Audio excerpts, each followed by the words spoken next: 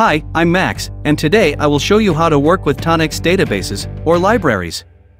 When you open ToneX, it looks into your Documents folder for a file named library.db, where DB means database. It contains every information about the profiles you downloaded on ToneNET as well as the IK Premium profiles. There are nearly 20,000 tone models available on ToneNET, and you probably grabbed a lot of them over time, making ToneX gradually slower to start. ToneX is not very efficient for managing profiles. With two free and relatively simple tools, you can really optimize your experience. They are ToneX DB Explorer by Code FN42 and SQLite Studio by SQLite Studio. Links in the description below. The goal of this tutorial is to be able to 1. Create multiple different databases to suit different needs. 2. Delete in batch tone models you don't want anymore to reduce loading times and unbloat your list. 3. And most importantly, move profiles from one database to another. I personally download each day every new profile released in a separate database to try them later, avoiding ToneNET's slow workflow. Plus, if I were to look for different kinds of profiles in the future, I have them all easily accessible. Without further ado, let's get right to it. The databases in ToneX. Here is the Documents IK Multimedia ToneX folder. You can see the famous library.db file, as well as a new profiles.db file. Library.db is the database ToneX reads when used, and in which I keep every profile I liked so far. New profiles.db is the database I use for my daily download of new released profiles on ToneNET. I work with multiple databases, but you don't need to if you don't feel like it. You can as well download directly all new profiles in your main library, which is a totally fine scenario for this tutorial. You will spare a few steps in the process, it's just not ideal to my taste. Now let's download some profiles. First, I'm gonna rename library.db to librarymain.db, so I keep track of which file is which. Then, I rename newprofiles.db to library.db. Now, when I open ToneX, my download database will be read instead of my main one. To ToneNET we go. When I'm done, I just reverse the process to go back to library.db and newprofiles.db. But I won't do it just yet, because now it's time to sort the 2K plus tone models I downloaded in the last 50 days or so. Before proceeding, please do a backup of your library.db file.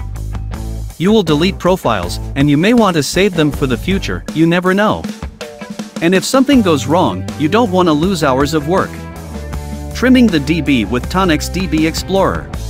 Once done, it's time to open ToneX DB Explorer. This software reads the library.db file only, like ToneX. Every tone model, preset and IR that shows up in ToneX is listed here. You can filter and sort everything the way you want, it's a brilliant software. First, you need to go to the Presets tab and delete everything here. Most likely there won't be anything, but if there is, it will prevent some tone models to be deleted. For example, my metalhead wants to keep only high gain amp and cab and complex rig profiles. So I will sort by character, and will delete every profile that doesn't match my criterias. Go all the way above, click on the first clean line, scroll until the first high gain line, hold Shift key and click on the line just above. Now, every clean, drive and fuzzy profile has been selected. Right-click, delete, confirm, and they're gone. Or, not. Why am I having an error message? ToneX always loads the Black Angus profile when starting. ToneX DB Explorer knows it, and protected this profile from being deleted, thus breaking ToneX. But the other selected profiles have actually gone.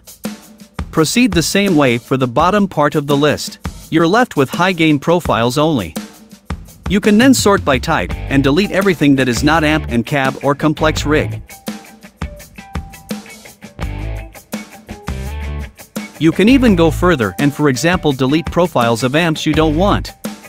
Just sort by amp based on and proceed like before. The possibilities are endless. You spent 1 minute instead of an eternity working your way in ToneX directly. But what if the database you're working on contains profiles that are already in your main playing database? Sort by date, locate the latest released tone model that is part of your main database. Select it with all the older profiles, then delete.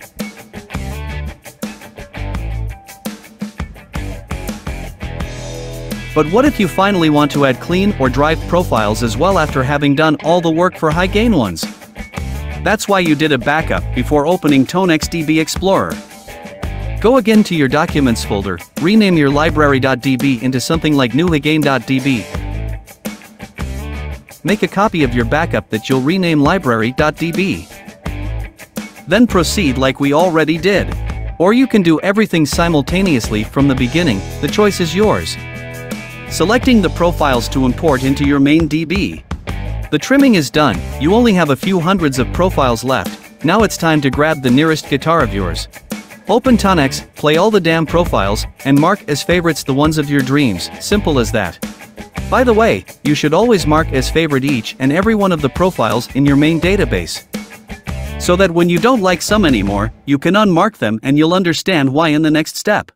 Once done, close ToneX. Go back to DB Explorer. Sort by favorite, and delete everything that has no star.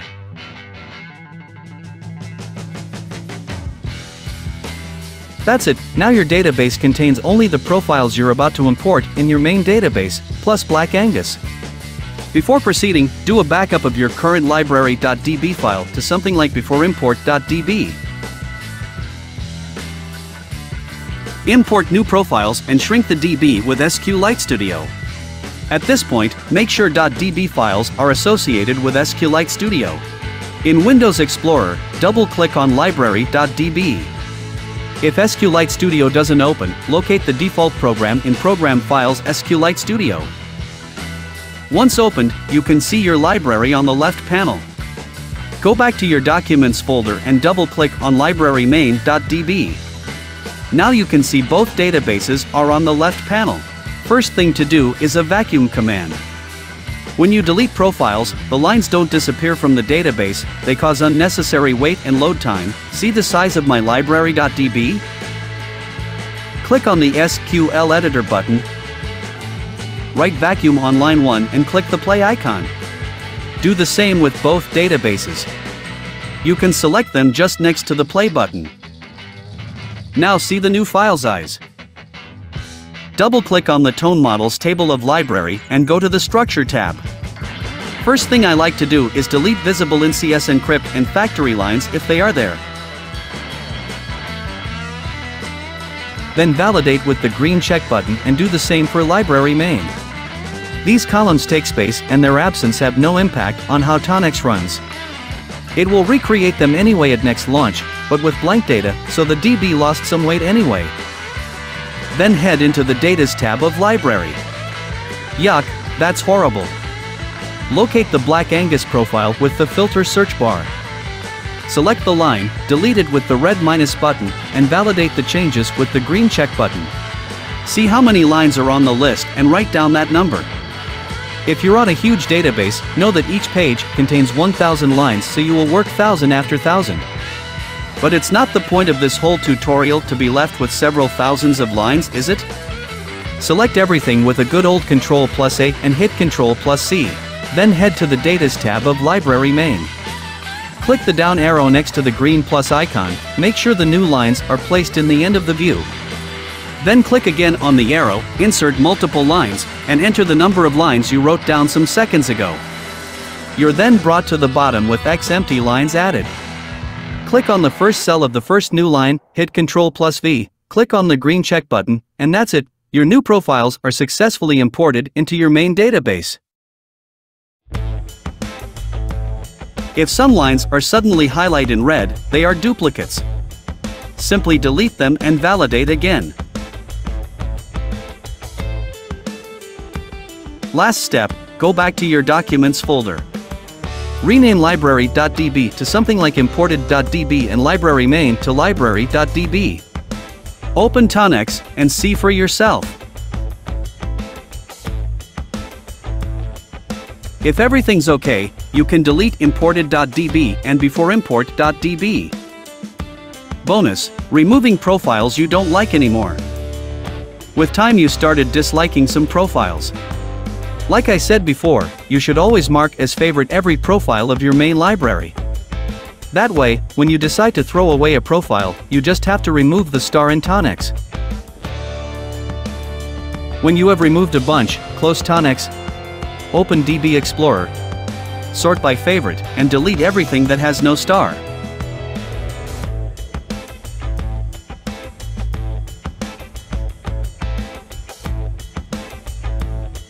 Once done, open your library.db in SQLite Studio, go to the SQL editor, and do a vacuum. It just took you 30 seconds. I cannot cover every possible usage. Once you got how both softwares work, you should be able to think outside the box and find tricks by yourself. I tried to give you hints on how much ToneX databases can be exploited in many ways. It just requires a little bit of work as well as imagination. That said, I am done with this tutorial. I hope it was useful and easy enough to understand. If you need further explanations or some other ways to work with your databases, feel free to comment and I'll do my best to answer as much as I can. Thanks for watching, enjoy ToneX, and see you later.